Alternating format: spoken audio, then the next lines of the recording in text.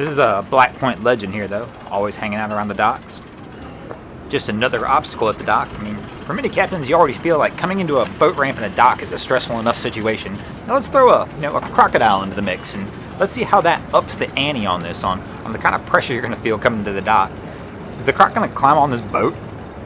He's eyeballing that swim deck. Thinking that looks like a nice place to lay out. And it'd be awesome if you just get up in there as well. Come on, Croc, you got it.